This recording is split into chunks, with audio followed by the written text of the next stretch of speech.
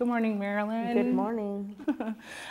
Yesterday's demonstration and presentation were really, really wonderful, and it left me with many questions. so I'd like to ask a few of those. For sure. I'd be happy to answer them. Thank you. Okay, so the first one, it's a two-part question.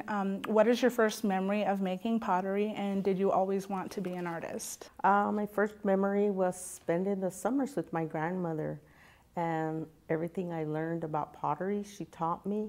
Just going for the day-long hikes have always inspired me to continue the art. I just remember watching my grandmother make her beautiful large pots, how she would sit there tirelessly forming her pots. And just the designing was so beautiful to watch her long strokes with her yucca fiber brushes. And that always stayed in the back of my mind. Every time I try to paint a large pot, that's what I remember. The art of pottery making to me means I can support my family and still be able to do what I do. I mean, being self-employed is so different from the 9 to 5 or 8 to whatever hours. You know, you set your own hours, you set your own pace. So just making the art is so beautiful, and you get to live off of Mother Earth. I mean, Mother Earth has so much material, raw material that you can make beautiful art with. It just takes determination, experience, and, you know, just experimenting with the different clays, minerals, and what you can put together with it. Yeah, I think the one thing I noticed about your work, and I guess this is just my perspective, but it just seems happy and family and community oriented. And then when we got to meet you for the first time, that is exactly who you are. Yeah, I just express myself through my upbringing. Like I said, our elders are very important in our culture. So they set the rules, and a lot of the people still have that in their family. They have elders that they'll have to sit down with and listen to and get most of the just daily lessons from. You know, all the children should carry that on, but of course there's a lot of kids that have gone to cities. When they come back, they're like lost, but once they get back to home, they continue to pick up on the roots, you know, and get back into the culture ways, the speaking, but it's, you know, it's very valuable to me to have to listen to elders and follow their teachings. Where do you get your ideas, and how are your pieces similar or different than the many other Acoma potters? I get my ideas just from my childhood memories. You know, what we used to do as children, collecting the water in the cisterns. And I feel that my pieces are a lot different from other potters because I add the little children, I put little animals in my pots. So just incorporating those little figures onto the traditional pieces, the traditional shapes, makes my pieces a little more unique than other potters. Do you ever feel a struggle between doing traditional designs and wanting to be innovative? Not really. I still paint the traditional, what's called old school patterns, you know, the traditional designs. I look at other people's pottery, my grandmother's particularly, and just take little ideas from there, and still use the basic red, orange, black, and white on the traditional pieces. But with my little figures added on there, it makes it quite unique. Yeah. So each piece is unique. So using the traditional designs, how, you know, I'm not from the Southwest, I'm from Montana, but, you know, so when I looked at the train that the Arizona State Museum has in their exhibit here, I mean, and, you know, my first reaction was, this is so beautiful, and, you know, this is just an amazing piece of pottery, and it's so unique. But once you told me what the symbolism meant, it was like, oh, okay, now I can look at your pottery, your art in a whole different way, because I understand, you know, that the lines mean rain, and the different symbols. And I think, how do you teach people, or, you know, when you're at museums or, you know, demonstrating your pottery, you know, because I would think most people don't know what those symbols are. Are you relaying the message of those symbols to people, or? It's been about maybe 10 years ago that I've started explaining more of the meaning to the people who are interested in purchasing a piece. When customers walk to your table, they're like, okay, it's a pot. And then when you start explaining all the elements or the work and the meaning of the designs, everything that goes into the pot, it brings them to appreciate the piece more, especially the meaning of the designs. I mean, it can just look like a design, but if you put some kind of meaning behind it, it really brings their attention to the piece, and they appreciate the piece a little bit more. What have been some of the challenges you've had to overcome to do your art? In the art business, it takes a lot of dedication, determination, patience, mostly, because when you're teaching pottery, like to the younger children, they want to do the whole piece in one whole step. I was explaining during the pottery making that it takes time to put the pieces together, because you have to let them firm up before you can go to the next stage of either reshaping the piece or attaching pieces the way I do. So it does take a lot of patience to do the pots. Whereas if it's something flat, it's a lot quicker. And so I learned a lot of patience and determination to continue to do the art. Going to art shows is a whole different story, because going to the art show, you have to always, be on the positive side, smile at everyone, and try to explain, your pieces to them. How do you balance making art with other responsibilities in your life, like family or another job? That's difficult at times. Especially in my situation. I won't go into detail, but family always comes first to me. So I try to balance that. I get what I need to get done at home, make sure there's a meal there for my husband, and getting up early. That's what I need to do a little bit more often, and just being prepared for the next day. And most of my days start early, so I get the morning chores done and just go to work. I set my own hours. I can take a lunch break when I need, but it just, it takes a lot of dedication too. So that's how I start my day. You have to balance family and, appointments and, what you need to do first, but, just stay focused and it'll get you through. That's my livelihood. I have a passion for my art, and I love doing what I do. I don't consider it work, because, it brings me great pleasure to sit there and do my figures, come up with new ideas, just thinking about, what the rewards will be, the smiles I'm gonna have on other people's faces. So, that keeps me going. Explain how you fire your pots and why you use the methods. I personally started firing my pieces in the outdoor pit fire that my grandmother used to build for her pottery. But as the shards were shifting, when the cow dung was burning, the pot shards that we covered our pots with would shift down, and it was starting to knock off all the little animal figurines, like the little ladybugs or butterflies I was attaching to my little animals. And it was discouraging, because then the piece got lost in all the ashes. So as I started my storytellers, I said, I'm not using the outdoor fire for that. You know, I just started with the electric kiln because by then, when I was doing it full time, electric kilns were, you know, very popular. It was more temperature controlled, and it was a lot easier to where the success rate was better with the electric kilns. What tricks have you learned that help you in your art making?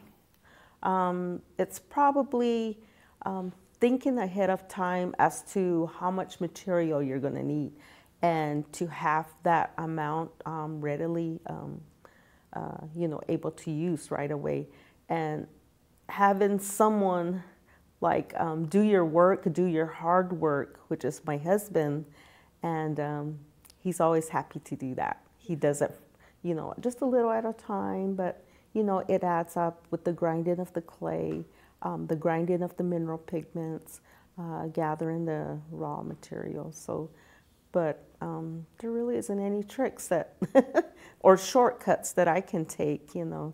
It's a lot of work, dedication, but I love it. You tend to critique your own work too. And by doing that, it makes you focus on what you need to do or look forward to the next piece, you know. That's what I've learned, you know. Well, I need to make sure I have enough paint to cover this whole piece, you know. So I plan ahead on, you know, just the amount of mineral that I have there. Do you have any favorite pieces, and can you describe that? I do. I love doing the storytellers, and I love doing the friendship bowls, and also the little single figures.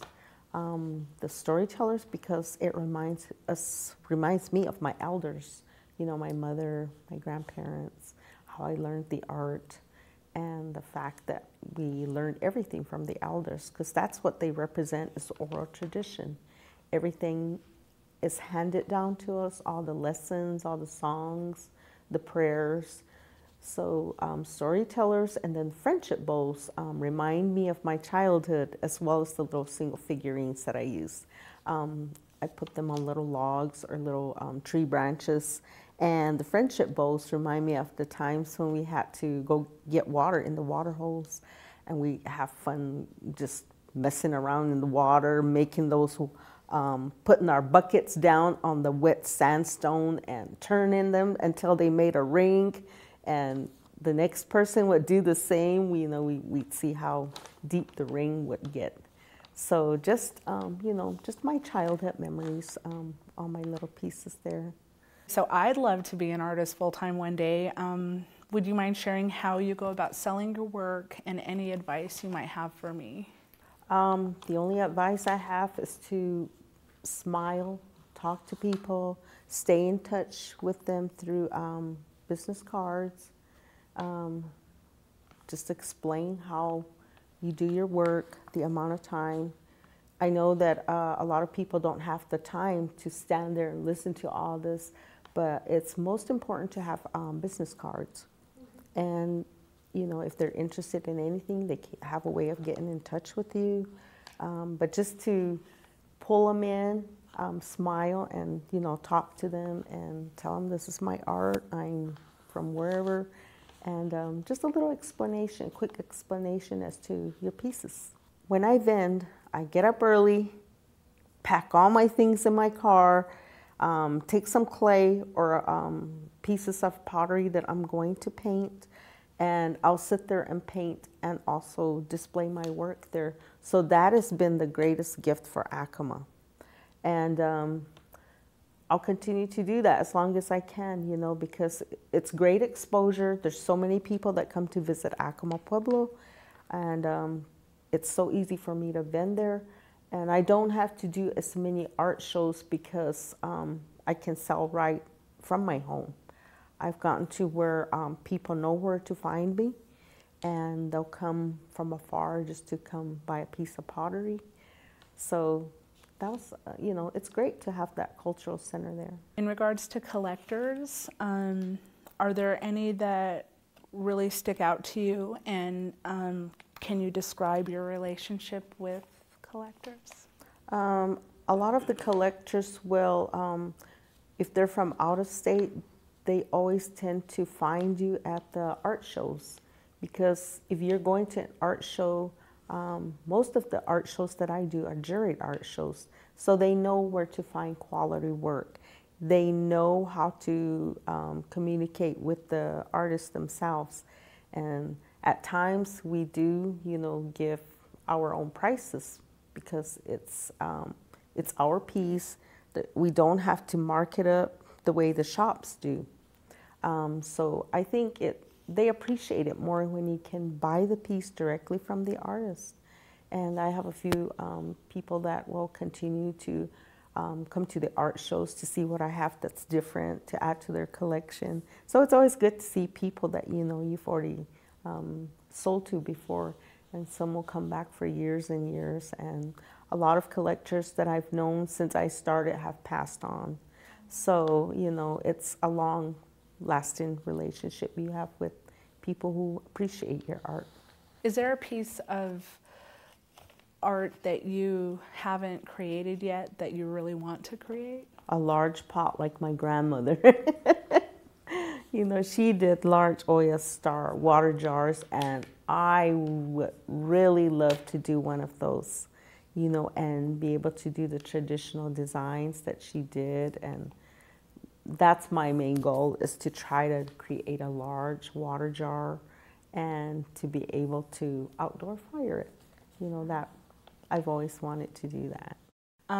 You mentioned you learned from your grandmother. Is there anyone else who mentored you or inspired you? I still get inspired by other potters, my own sisters, who are great potters, and my aunts. Just going to different art shows, looking at what people can create. So that keeps me motivated. I was glad I was able to accompany you yesterday in the vault, because I was able to just observe, how you looked at other people's work, and yeah, how you were, taking photos and stating that, oh, this is a great, I could use this little section and do an interpretation of it. You just want to keep trying new designs, new patterns, and that's what I was like, oh gosh, I can't wait to get home to try these patterns, or I want to make a candle holder, or just looking at other people's work just makes your mind, say, I want to do this. It challenges you, because you get new ideas everywhere you go. Yeah. What was a design or pattern that you saw in the vault that you want to? Probably the lightning pattern and the old traditional parrot design. Yeah. One that looked very similar to the one, the parrot design that my grandmother used to do. Yeah, with the flowers and just the way the rainbow was, the colors that they used. So I think I'm going to try that. So right now I'm beginning to consider myself an artist. What advice would you give me, if there's any to give? Determination, patience. Just learn to, for me, from the start, it was like a lot of criticism, but I've learned to take that in a positive way and to say, well, okay, she was laughing at this, why, I can do better next time. So just to be always positive, and to think positive, thinking that you're going to create something more challenging for you, or what the customer wants. So it takes a lot of patience, though, and determination. Just keep going. If you have that passion in your heart, just keep going, and you'll get there. Just to stay motivated, and learn to appreciate. If you know you've done your best, then you've done your best, and that's all you can do, is try to do your best, and however it turns out, just look at it, focus on that, and see how it can be better the next time, Well, Marilyn Ray, thank you so much. Oh, you're welcome. Thank you too. I learned a lot from you, and I think I've made so many new friends here, and I appreciate everyone's hospitality here, all the nice words, the nice comments, and it keeps me motivated knowing that people still do appreciate my work and I'm still recognized, and I had a great time here. Thank you very much.